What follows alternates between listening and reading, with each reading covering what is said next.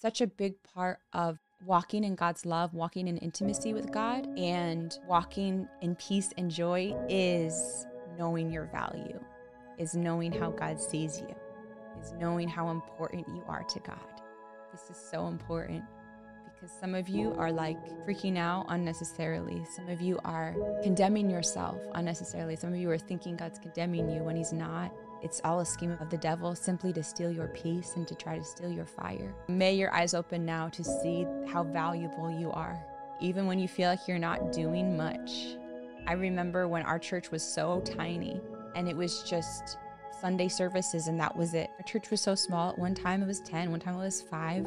So imagine me at that time. I was so important and valuable to God, but I didn't feel like I was doing that much. I didn't feel like I was really contributing to the kingdom that much, right?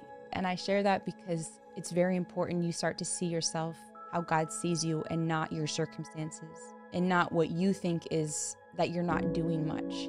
Just your yes, just your being a disciple, just you sharing your testimony like the Samaritan woman at the well is so valuable to God. That's how God sees you. And this is the big key of keeping that fire burning, is to see I'm a disciple of Jesus. I'm important to Jesus. He loves me so much.